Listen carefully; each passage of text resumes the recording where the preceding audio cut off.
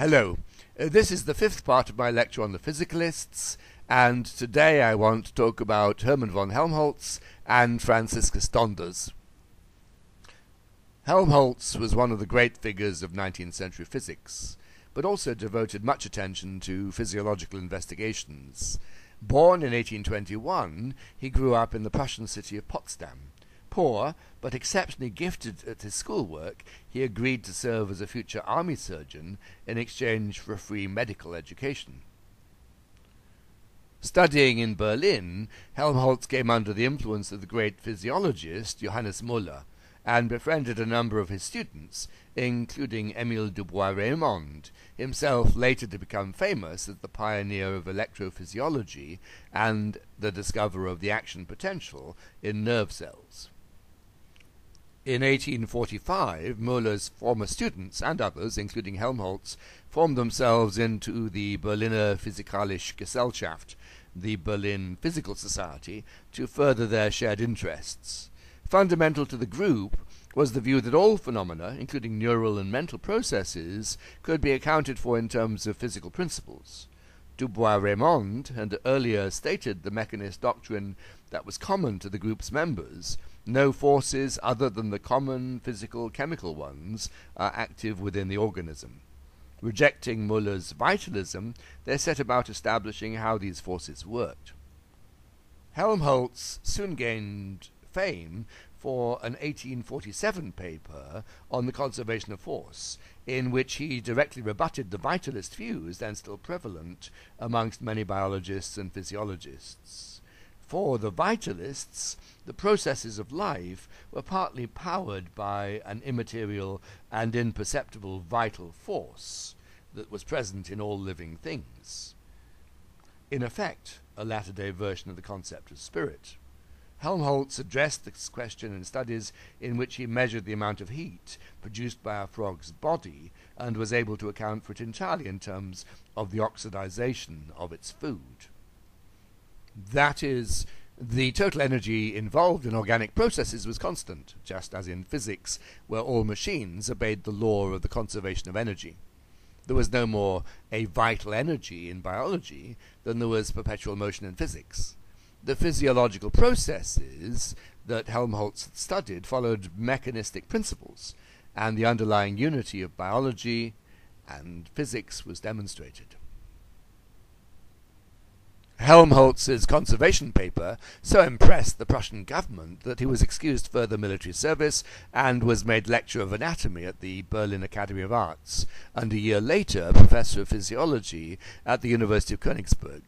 Thereafter he occupied a variety of academic posts in physiology and later in physics, coming to be regarded as one of the preeminent scientists of Europe, in recognition of which he was later ennobled by the Prussian state, so coming to be called Hermann-von-Helmholtz.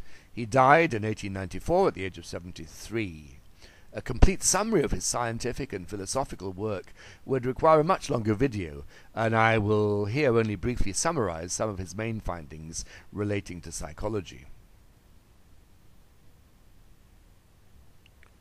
In the 1840s, Helmholtz investigated the speed of nerve impulses. Following Galvani's discovery of the electrical nature of nerve impulses, most physiologists had come to see the nervous system as similar to a set of electrical wires through which current flowed.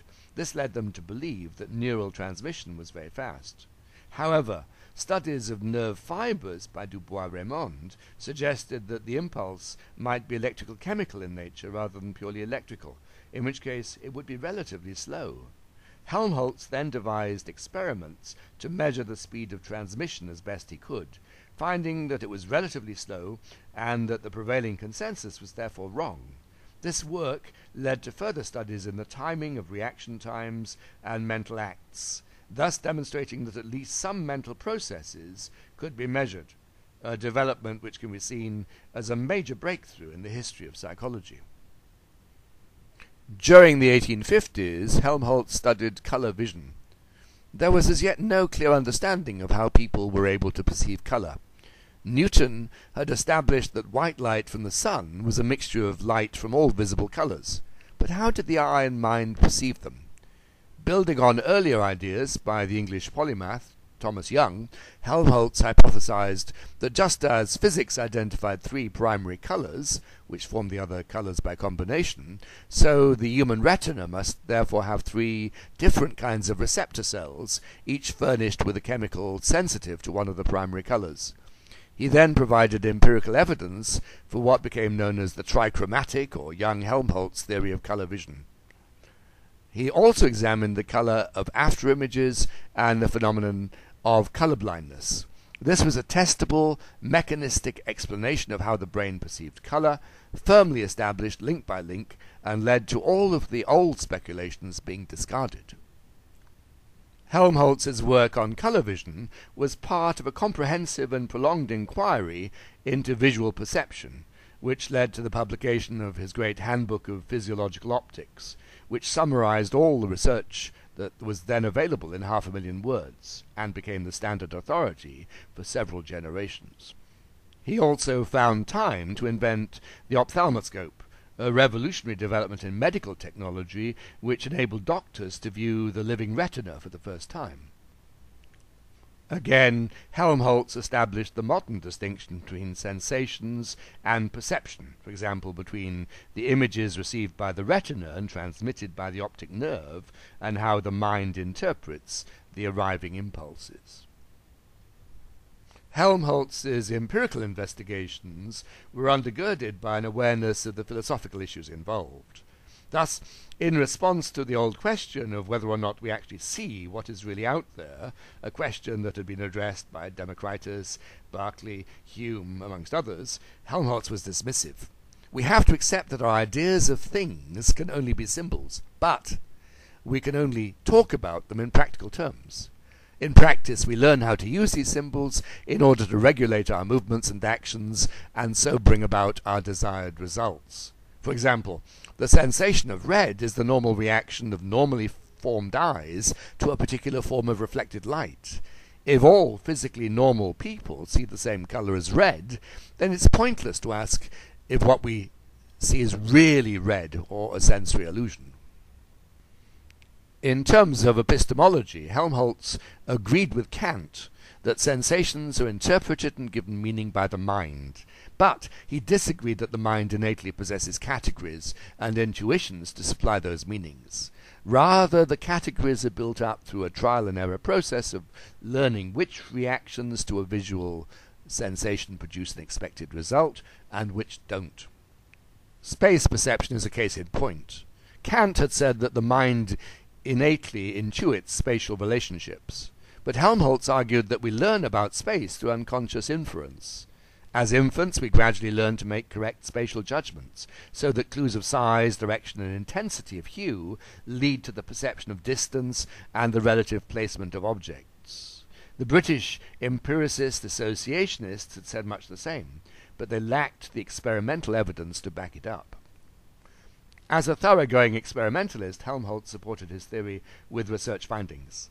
Thus, he constructed eyeglasses with prismatic lenses which distorted vision, so that when subjects first wore the glasses, they were unable to touch the objects in front of them. Then, after their perception had become adjusted to the new sensory data, the removal of the glasses led to a second period of an inability to touch objects. In both cases, the subjects' minds had to reinterpret the messages received from the optic nerves before they could function in the new sensory environment. Finally, let me turn briefly to Franciscus-Donders. Donders was a Dutch ophthalmologist who responded to Helmholtz's study of the speed of neural transmission with an ingenious experiment of his own, which must rank as one of the most significant in the early history of psychology. He speculated that as nerve impulses take time, then higher mental processes probably do so too. His experiment consisted of three parts. First, to get subjects to consciously react to hearing a single nonsense sound by repeating the sound as quickly as they could. Then, to get subjects to consciously react to hearing a series of different nonsense sounds by repeating the sounds as quickly as they could, that is, requiring them to discriminate between sounds. And lastly, to get subjects to consciously react to hearing only one of several nonsense sounds by repeating the sound, that is, requiring them to both discriminate and choose between sounds. All responses were timed, and Donders found that the average time of response varied. Thus, discrimination took an average of 39 milliseconds more than simple reaction time, and choice took an additional 36 milliseconds. Donders had shown that thinking takes time, and that unseen psychological processes could be investigated using elapsed time. Higher mental powers could be measured.